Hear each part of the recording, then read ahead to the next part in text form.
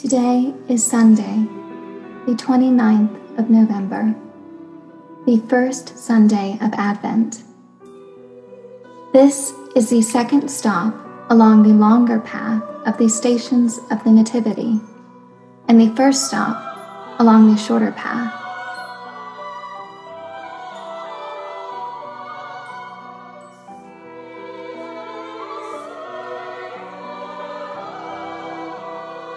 Listen closely for a word from God in the Gospel of St. Mark, the first chapter, verses 1 through 8. The beginning of the good news of Jesus Christ, the Son of God. As it is written in the prophet Isaiah, "See, I am sending my messenger ahead of you, who will prepare your way.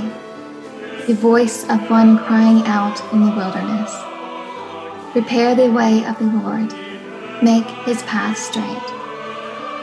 John the Baptizer appeared in the wilderness, proclaiming a baptism of repentance for the forgiveness of sins.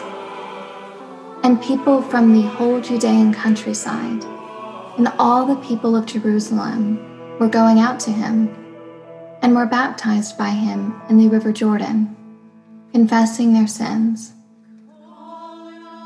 Now John was clothed with camel's hair, with a leather belt around his waist, and he ate locusts and wild honey. He proclaimed, "The one who is more powerful than I is coming after me. I am not worthy to stoop down and untie the thong of his sandals. I have baptized you with water, but he will baptize you with the Holy Spirit."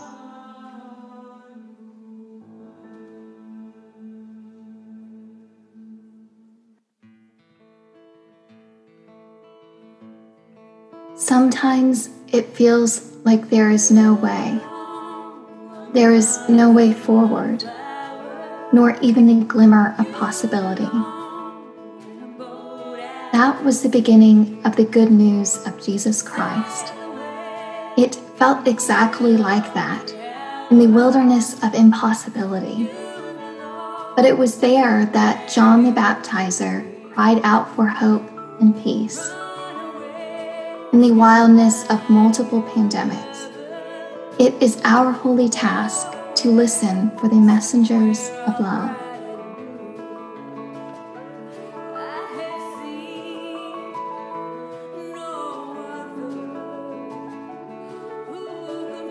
Wild God, begin our hope in the wildness of possibility.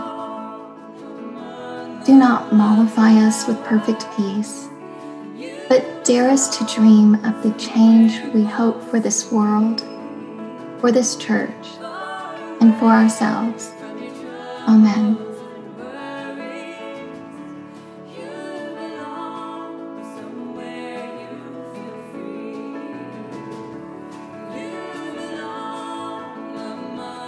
Feel the strength in your weary legs.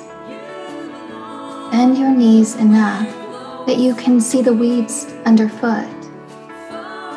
Cast your gaze upon wild grasses insisting on life in dry ground. See how the cactus defends herself with spines, and the prickly vines snake towards the light. Roots below dig deep to find life-giving water. Limbs above stretch wide to find light. And so it is with you. You have adapted to these rough and unforgiving times. Pull up a weed and take it with you to remind yourself